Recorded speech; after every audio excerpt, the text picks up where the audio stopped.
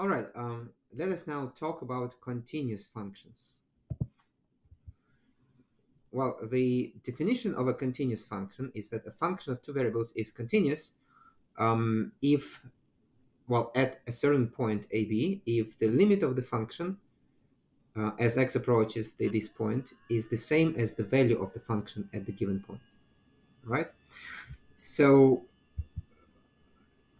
now, essentially, limit laws tell us that all polynomial functions and all rational functions are continuous.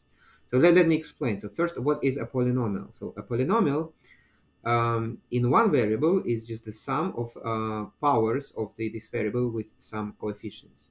So a polynomial in two variables is the sum of products of powers of two variables. So anything that involves powers of x, powers of y, their products, and the sum of such terms is called a polynomial. So a rational function is a ratio of two polynomials, right? And then if you look at limit laws carefully, you will see that so the sum law, the product law, and the ratio law, essentially the limit laws tell us that polynomials and rational functions are continuous on their respective domains, because literally these limit laws tell us that in order to compute the limit of a rational function, what you need to do is you need to substitute a and b as x and y, right? So if you have the limit of a rational function, so let me write it as p of x and y, where p is some polynomial in x and y, and q is some other polynomial in x and y, as x and y approach a, b, right? So according to limit laws, the answer is p of a, b divided by q of a, b, which is precisely the value of the rational function at the point a, b. Okay, so basically this proposition is just the same thing as limit laws. Maybe for your information,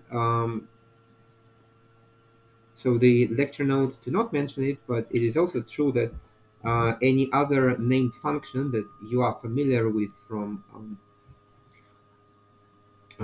secondary school or from junior college or from polytechnic, like exponential function, logarithm function, trigonometric functions like cosine, sine, tangent, inverse trigonometric functions like arc, cos, arc, tangent. So all these functions are also continuous. So if you make something out of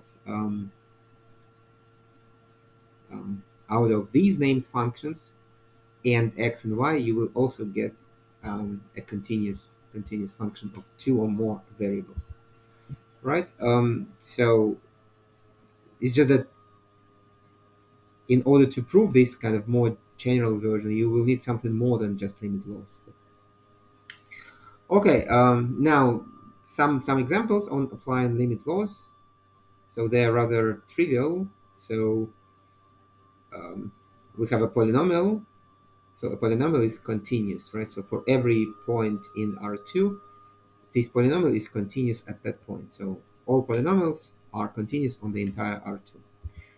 So, and here is a rational function.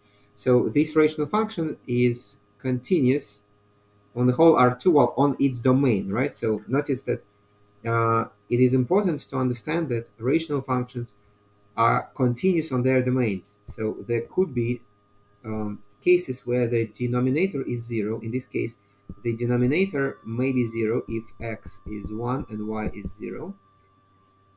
So this leads to the denominator being 0. In this case, we can't divide by 0, so which means that this point, the point 1, 0, is not in the domain. Okay? So we can't say that our function is continuous or discontinuous at 1, 0, because it doesn't make sense. It is just simply not defined there. So, I mean, if you think of all possible cases, then a function can be continuous at some point, can be discontinuous at that point, or it may be undefined at that point. So if it is undefined at that point, it doesn't make sense of speaking whether it is continuous or discontinuous. I mean, there is no such thing. In order for, it just doesn't make sense. Okay, so that's all about continuity. So please pause the video and do this quiz.